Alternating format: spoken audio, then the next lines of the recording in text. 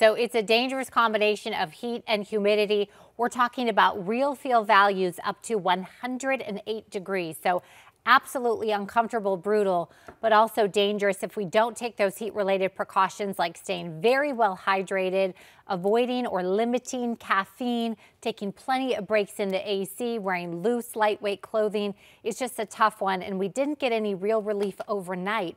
Temperatures stayed for the most part in the upper 70s into the low 80s, so please just take it slow out there. If you don't need to be out and about for any extended period of time, you certainly don't want to be. Artscape begins today, and WJZ is the proud media sponsor. Alexis Davila is sharing all the fun happening over the next 3 days. Hi, Alexis.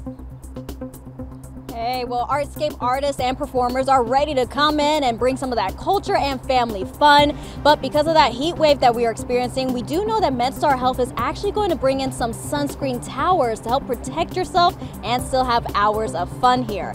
Now, Baltimore's 40th Artscape Festival here will be a block party style event on North Avenue, and that one is called the Artscape Ball, where you are encouraged to dress in your most creative looks.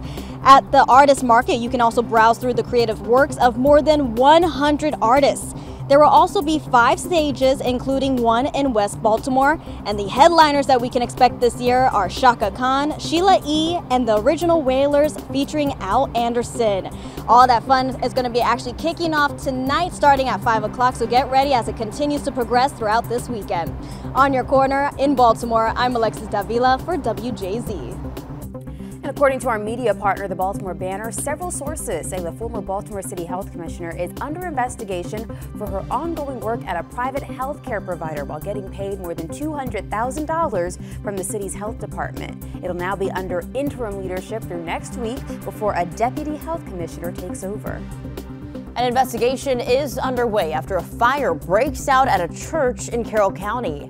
Fire crews say the extreme temperatures and heavy flames put up a fierce fight. One firefighter was transported to a local hospital with non-life-threatening injuries, and fire officials say they are still working to figure out what sparked this blaze. The Senate Appropriations Committee passed a bill providing $375 million for the new FBI headquarters in Greenbelt. As we told you, that new building will replace the FBI's crumbling headquarters in D.C. The Archdiocese of Baltimore is holding a gun buyback event. It's happening August 10th at 10 a.m. in the parking lot of Edmondson Westside High School. Gun owners will get $100 to $200 for each weapon. The weapons must work.